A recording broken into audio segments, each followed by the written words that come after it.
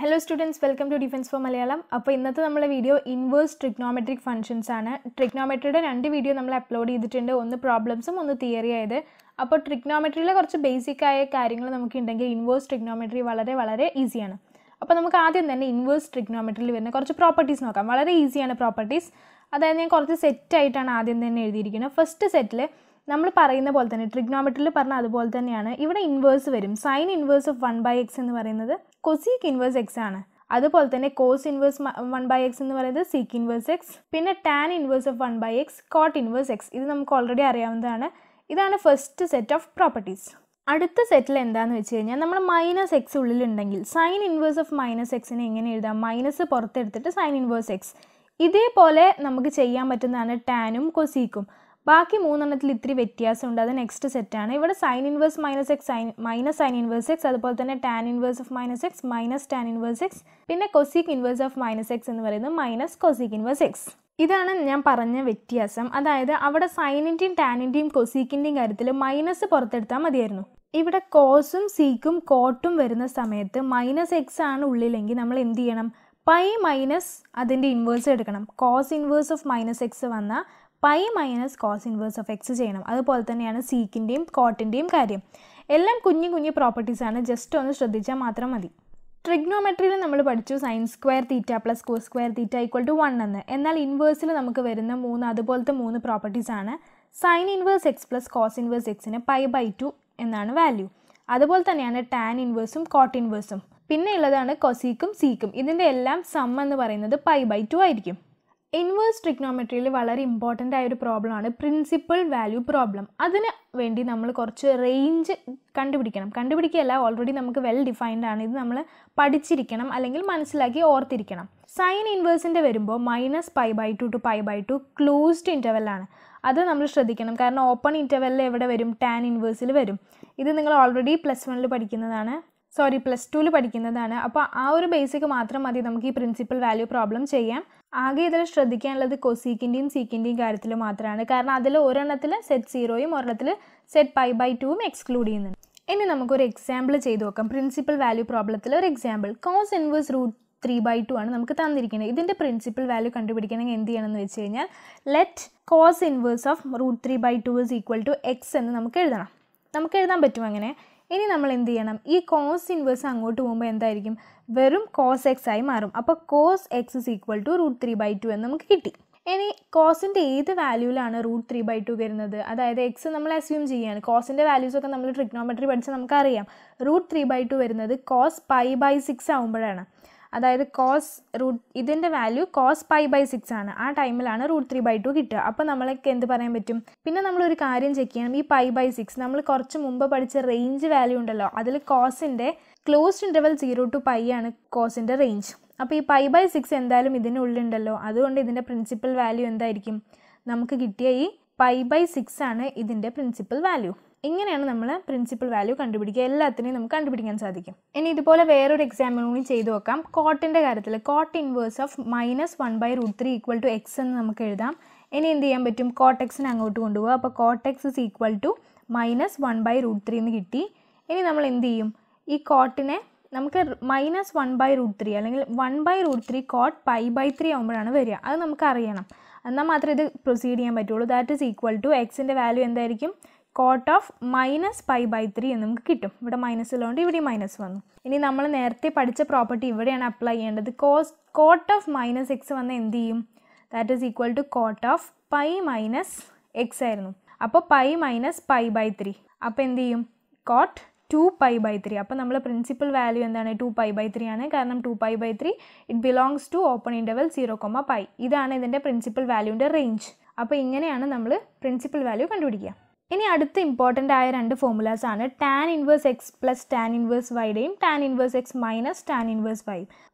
വലിയ വ്യത്യാസമൊന്നുമില്ല, സൈനിൻ്റെ കാര്യത്തിൽ മാത്രമാണ് വ്യത്യാസമുള്ളൂ.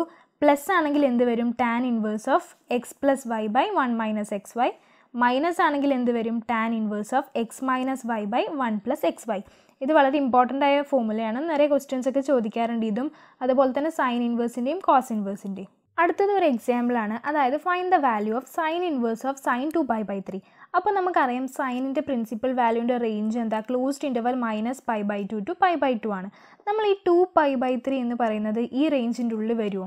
ഇല്ല. അപ്പോൾ എന്താണ് 2π/3 ഡസ് നോട്ട് ബിലോങ്സ് ടു ഈ പ്രിൻസിപ്പൽ വാല്യൂൻ്റെ റേഞ്ച്. അപ്പോൾ എന്ത് ചെയ്യണം എന്ന് വെച്ച് കഴിഞ്ഞാൽ സൈൻ ഇൻവേഴ്സ് ഓഫ്, നമ്മൾ ഈ സൈൻ 2π/3നെ എന്ത് ചെയ്യണം എന്ന് വെച്ചാൽ സൈൻ ഓഫ് π - π/3 ആയിട്ട് മാറ്റി എഴുതണം. ഓക്കെ, അതായത് π - തീറ്റയുടെ ഫോമിൽ മാറ്റി എഴുതണം. അപ്പോൾ സൈൻ π - തീറ്റ സൈൻ തീറ്റയാണ്. അപ്പോൾ എന്ത് വരും, sine inverse of sine theta എന്ന് പറയുമ്പോൾ സൈൻ π/3 എന്ന് വരും. ഇനി നമുക്ക് ഇങ്ങനെ ക്യാൻസൽ ചെയ്യാൻ പറ്റും, പുറത്തുള്ള സൈൻ ഇൻവേഴ്സും ഉള്ളിലെ സൈനും. അപ്പോൾ നമ്മൾ എക്സ് എന്ന് പറയുന്ന വാല്യൂ π/3 ആണ്. അപ്പോൾ ഇതാണ് നമ്മൾ റിക്വയർഡ് ആൻസർ.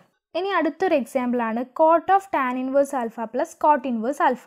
ഇതിൻ്റെ വാല്യൂ നമ്മൾ പ്രോപ്പർട്ടിയിൽ പറഞ്ഞിരുന്നു, tan inverse X plus cot inverse എക്സിൻ്റെ വാല്യൂ π/2 ആണ്.